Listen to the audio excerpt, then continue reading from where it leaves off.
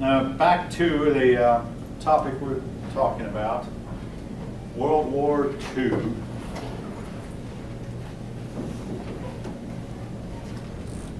Italy.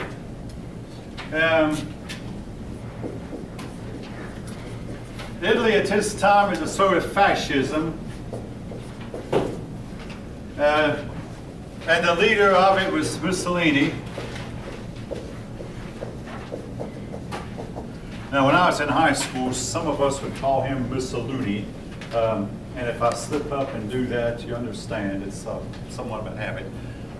I did a speech on him in high school. I also did one on Hitler. You might wonder what was my fascination with those men. Well, I may have told this class how I once noticed my oldest daughter looking up men like Jesse James, Pretty Boy Floyd, Bonnie and Clyde, Babyface Nelson. Any of you know anything about these people? You do? They were all very, very bad characters. Go ahead. I enjoy researching men like that myself. Not that I want to copy them, but anyway, I've done some research on men like this. And now your book shows a picture there on page 727. My dad said that when he was a young man, he used to work at these factories in western Pennsylvania, steel mills, and the Italians, this is before Mussolini became known for being such a bad man, but the Italians would just pride themselves in waving like this, and they were really proud of that Italian dictator, or look really stiff and proud and poker stiff. Again, trying to copy their hero, Mussolini, who was like their hero at the time.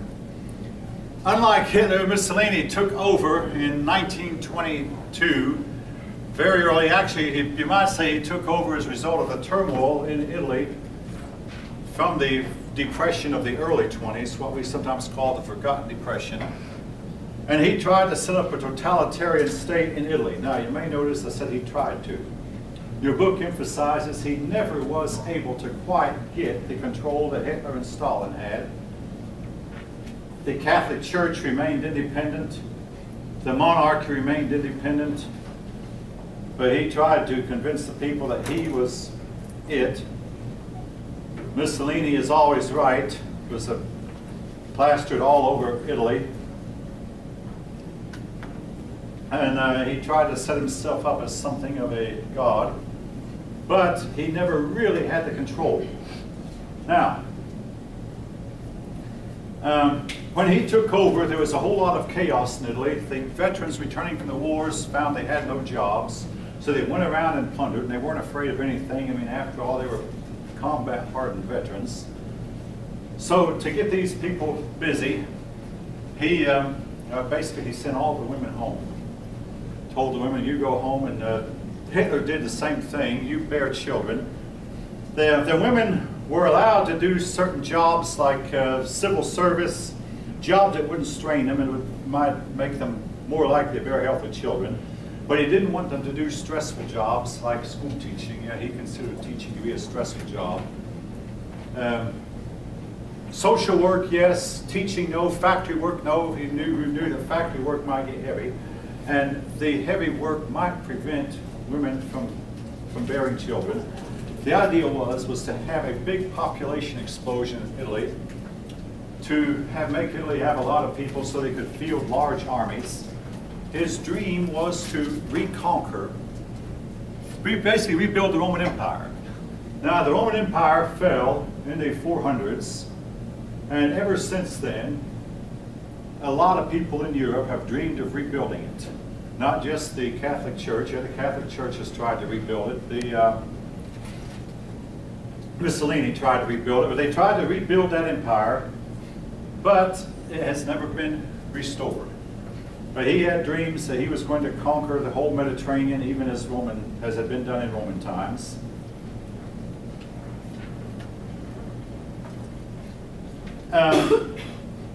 But he never quite got the control that he wanted, never quite got the control that you'd find in Russia or in the Soviet Union, or in Germany. He had a bunch of people go around in brown shirts, they were called brown shirts, to try to set up a police state. Now, Hitler did this extremely well, and so did Stalin. The police state meant that nobody knew always who the policemen were. You might go to a party and get a little bit drunk and make a remark like Hitler's a nut.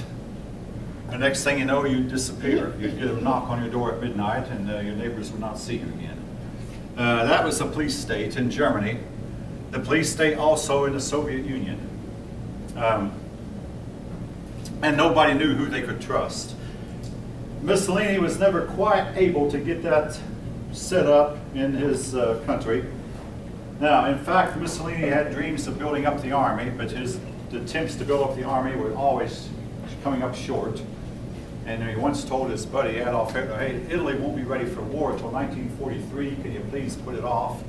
Hitler, who felt like he didn't have that long to wait, plunged in and went to war anyway.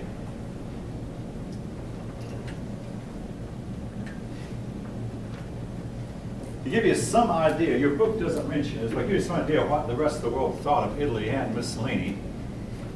When there was a civil war in Spain in the 1930s, Franco was set out, looked like he was going to be defeated. Franco was on the side of the totalitarians against the democracy. Well, Britain and France did not help the democracy side, but Italy and Germany wound up sending troops to aid Franco. But Britain and France said to each other, well, Italy was on our side in the last war, but let's go ahead and let Italy join with Germany this time, because Italy will do us more good on Hitler's side than Italy will on our side. So they allowed Mussolini to, in fact, encourage Mussolini to side with Franco and Hitler, realizing that he would be a serious liability to any side he was on, and this was true. Mussolini contributed greatly to Germany losing the war. In fact, Hitler should have at one point said to him, well, hey, you got yourself in this mess, I'm not going to bail you out. I mean, we'll talk more about that later. But Mussolini's armies got clobbered by the Greeks, and Hitler went down to bail him out. And it wound up helping to cost him the war. All right. So much for Mussolini for the time being. Now moving on to Germany.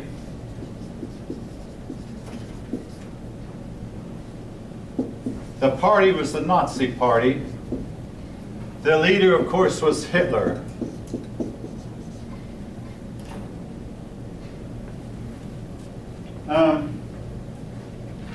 I do want to go into a little bit of detail about Hitler's personal life.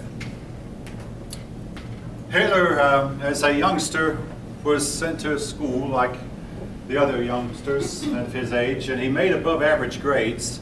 So his father had really high plans for him.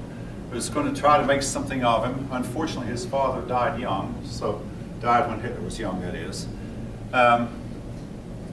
Interestingly enough, the class yesterday is the first class I had where it seemed like nobody had heard this, but I'm going to ask you, have any of you heard that Adolf Hitler might have been part Jewish?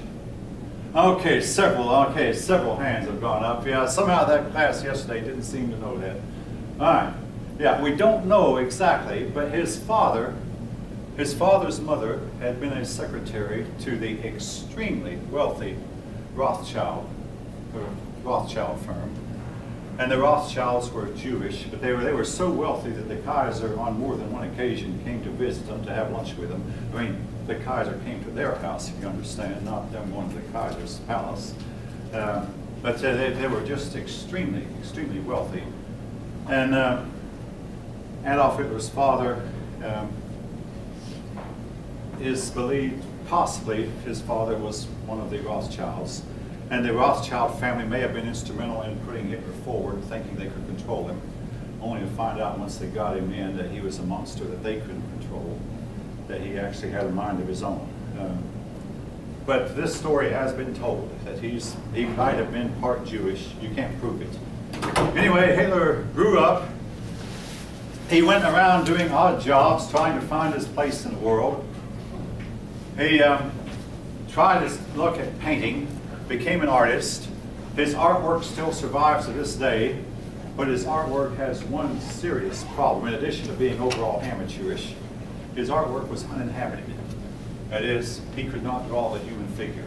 He chose streets, avenues, buildings, city scenes, landscape scenes,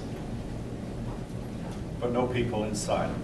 Again, he simply did not have the ability to draw the human figure. But later he called himself the supreme art critic.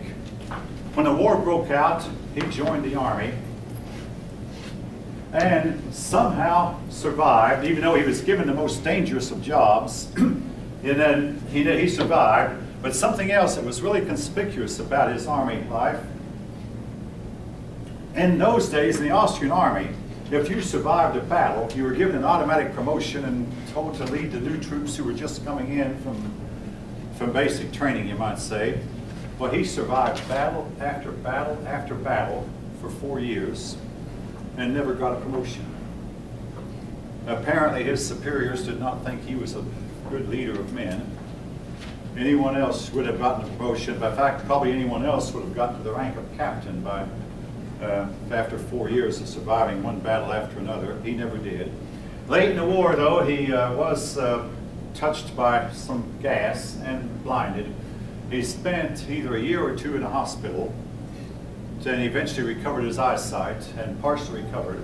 It is believed by some that he was what you call shell-shocked. And that's a more or less permanent mental condition that a lot of combat veterans receive. And some people look on it as being a sign of weakness, but others say that anybody, if they go through enough hardship, will become shell-shocked if they are battered enough. Anyway, he might have been, because he saw a lot of the horrors of the war. Anyway, the war over, he recovered. He went to Germany, where he said his heart had always been, because he considered himself German. He was born in Austria and grew up in Austria, but he considered himself German, so he crossed in Germany. Then one day he was given a special assignment to go examine a group called the German Workers' Party. The German Workers' Party at the time consisted of only 7 men, but some of the officers in Germany suspected they might be subversive. So Hitler went and examined them, reported back that, hey, there's nothing wrong with them, except that while he was there, he became really enamored with their ideas and decided, hey, I ought to join up with this group. He walked forward, joined. In short order, he became their leader. And the party grew.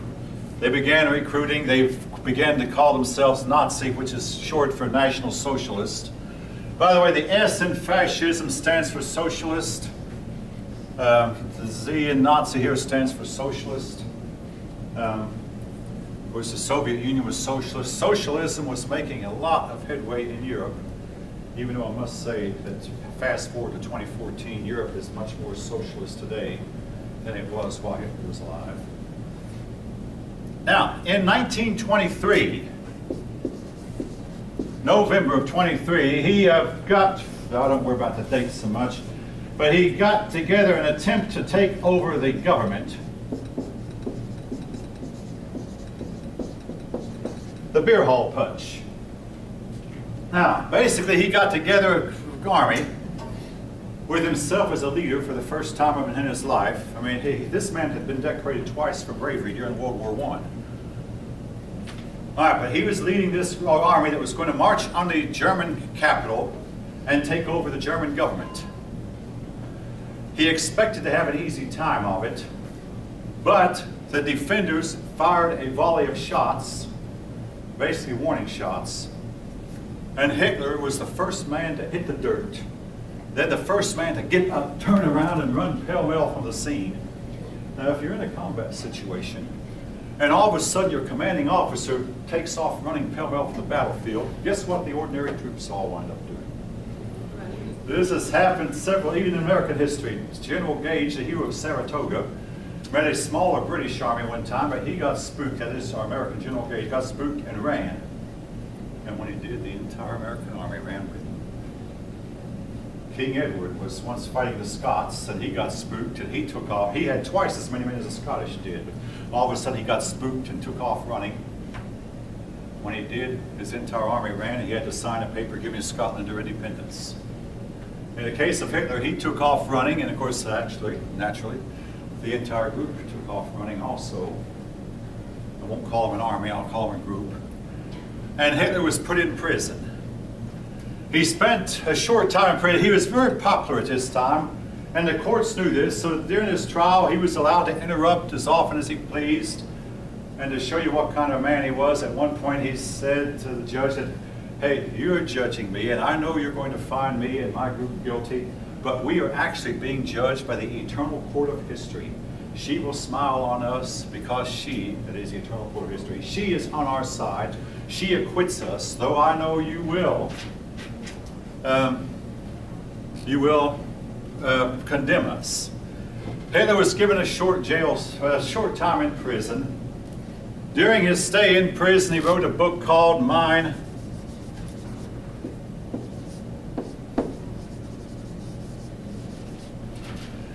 Kampf. And in this book, he told the world what he intended to do, and people should have paid more attention to it. That's K-A-M-P-H, for those of you who have a hard time copying.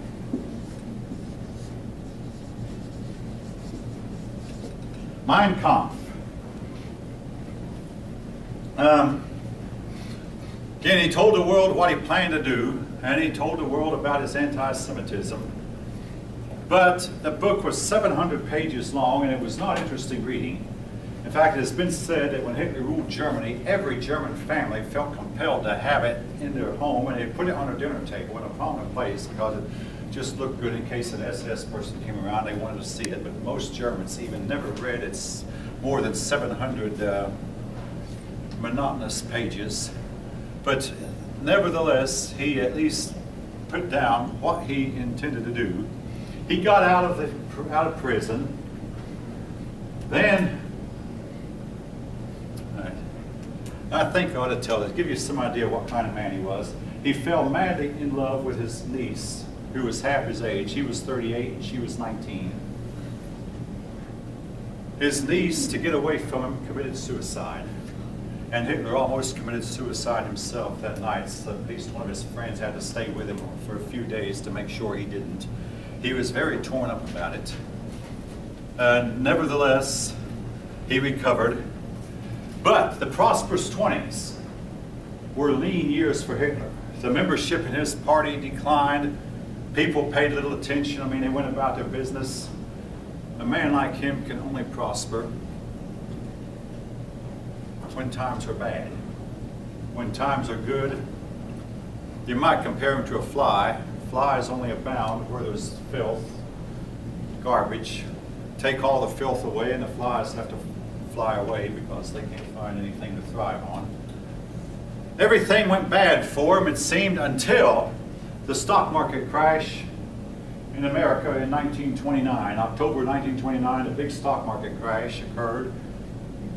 And the American investors began pulling their money out of Germany by the bucketfuls, you might say. And German currency became utterly worthless. It took a whole wheelbarrow full of German marks to buy a loaf of bread. And at this time, the German people began starving. Unemployment was really high. Banks were foreclosing on the mortgages.